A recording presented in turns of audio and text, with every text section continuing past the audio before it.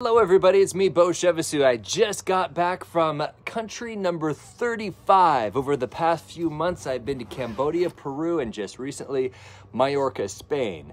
And I have put this thing through the ringer. This is a travel wallet, and I actually still have my passports in here.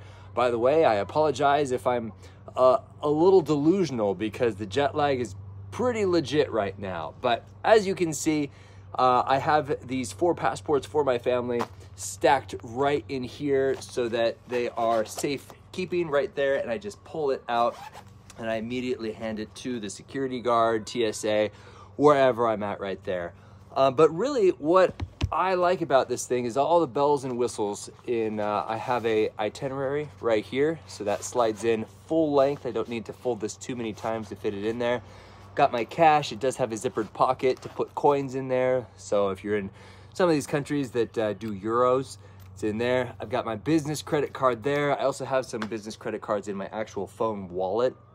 And then of course, I also have my global entry cards right up here as well. There's also kind of a little hidden pocket here. And you can see that I've got some cash right there. It's always good to have $100 bills with you.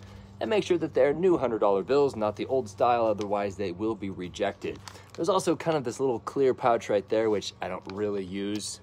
Honestly, I try to keep things as hidden as possible, so even if I do open it up and there's a security camera, they're not necessarily looking down and seeing all of my sensitive info. So I don't really use that clear pocket right there.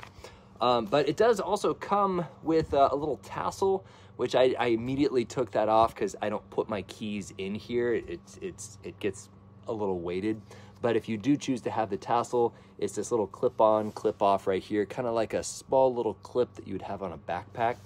But overall, this is a fantastic travel wallet because yes, I have actually tried some other wallets out there. They just don't work either for fitting all of my passports in here, or the cash has to be all folded up. And it also has the ability to have an outside pocket for quick access. So let's say that I just got a receipt from something and I need to save that receipt as a business expense. I immediately put it into the outside pocket like so.